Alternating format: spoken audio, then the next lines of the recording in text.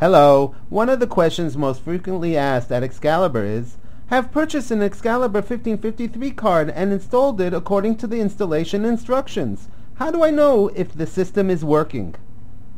Welcome to a tutorial on how to test your 1553 system. We will discuss a number of methods that are available for testing and checking that your system is working and ready. Once your system is turned on, firmware on the 1553 card automatically performs internal tests including read-write to memory, timer test, and time tag tests. The results of these tests are recorded in the board status register. If you are writing your own application, you would want to use Excalibur's API to access the card. You would need to initialize the card using init module, which sets up the internal structures used by all other functions in the DLL. Init module will return a failure code if any of the internal tests failed.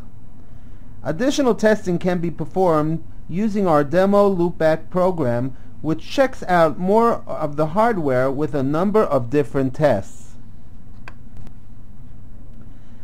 These tests include internal loopback, external loopback, and full bus test. The internal loopback test checks the hardware logic on the module, including the encoders and decoders, but not the transceivers or connectors. The external test checks 1553 communications over the cables. The user must connect a cable between the board's bus A connector and its bus B connector. A word is sent out through the bus A connector and received on the bus B connector and then compared. This checks the encoders, decoders, and transceivers as well as the connector and cable. Here we have the same external loopback test, but we have expanded our cable testing to include a longer bus.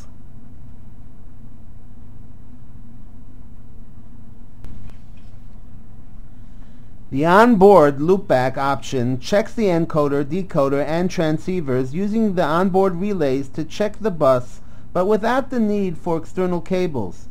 This is good if you do not have the ability to add cables to your system.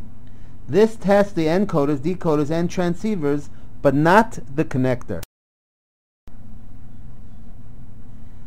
If the user has more than one module available, a full bus test may be performed by sending messages over the 1553 bus using our demo programs or GUI applications such as Merlin or Exalt.